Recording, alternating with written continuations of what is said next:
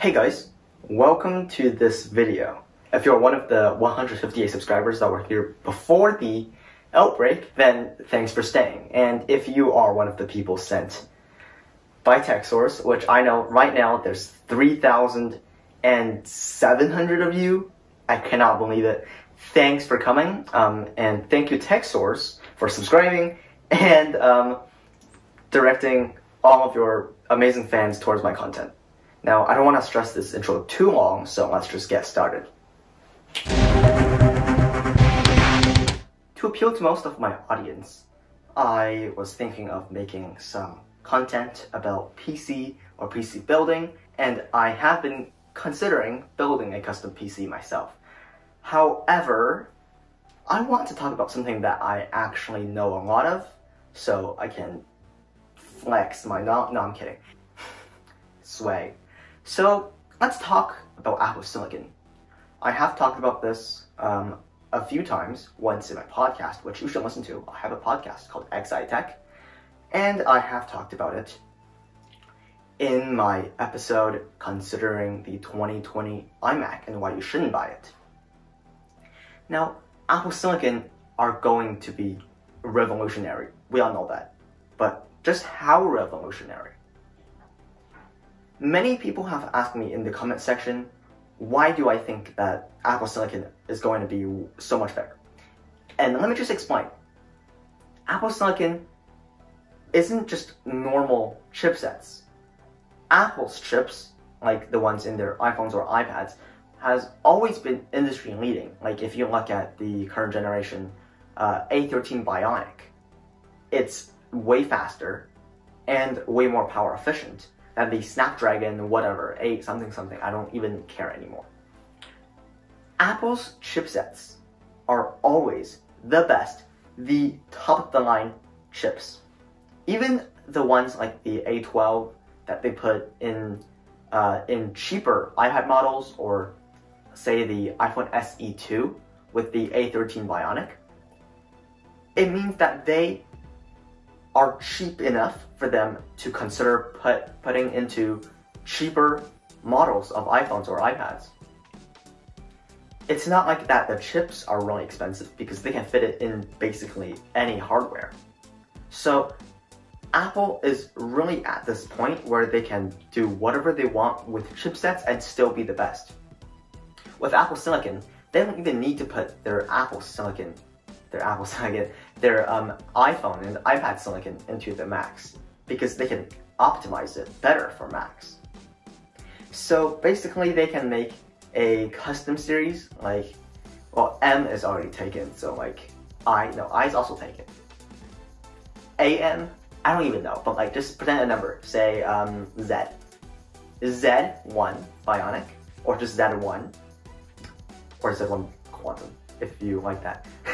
But Z1, you can put into, say, the computers, and they can be optimized, so it's going to be better for graphical renders, it can be better for things like screen capture, recording, and even gaming, although I don't think it's going to be much in the way of putting Apple into the gaming industry once again. But yeah, gaming would work, and just their custom silicon for Mac, it's going to be optimized, it's going to be so much faster and more power efficient. Like, say right now, in my, where's my computer? My computer's over there, sorry about that. In my MacBook Pro, I'm using the Intel i5. But if they can put in their custom Apple Silicon, the battery life is going to go much higher than before because it's so much more power efficient, meaning it uses less power, and it's going to be faster. If you compare, say, the iPad Pro's A12Z Bionic to other cheaper laptops, you can see that it's much faster. And that's only one chip.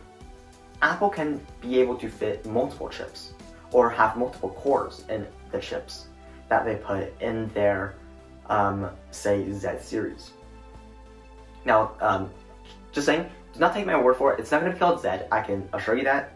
Probably. I'm just saying Z as a letter replacement or just a placeholder name. So yeah, don't take my words as concrete evidence. But yeah, Apple Silicon and normal chips like Intel's are not even comparable once it drops. And Apple has said it's going to take only 2 years to fully transition. Now, that doesn't mean 2 years to transition all of it at once. It means during the 2-year period, they're going to release hardware after hardware after hardware, each updating with Apple Silicon. So that means you should be able to see this Apple Silicon hardware in months like October of this year. Again, not concrete, this is just speculation. But February at the latest, you'll see some new Apple Silicon hardware. And that's going to be industry-leading speeds and power efficiency. ARM processors have been proven to be better than the normal, I don't know what it's called. Sorry about that. Hey guys, so I just searched it up.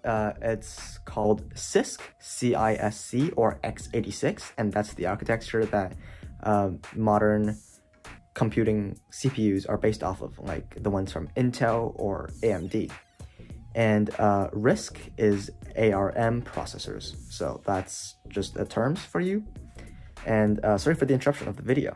Apple Silicon is based on ARM, and Intel, i5, i7, i9, or AMD Ryzen, AMD Threadripper, these chipsets are based on this other architecture, which was better for desktop before, but now Apple has proven that that ARM processors can be better for desktop and mobile.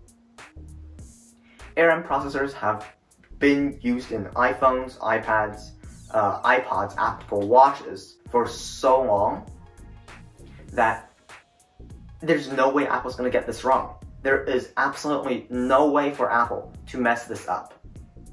So if you're looking for, say, a laptop or even Apple products, don't buy them.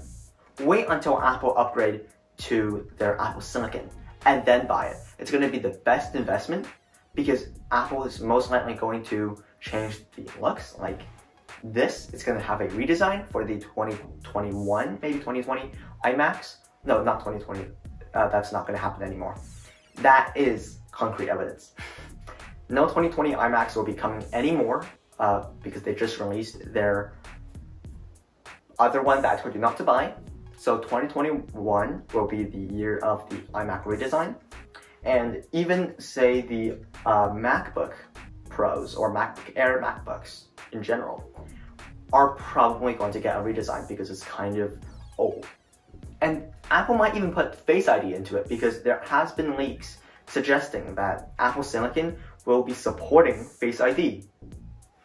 Right now, the Intel chipsets cannot support it at all. So it's not that they don't want to put it in, it's that they can't. Now, once they're able to, and if they want to, they'll be able to put in the best biometrics, the best speeds, and the best power efficiency into their computers. And that is what matters in the end.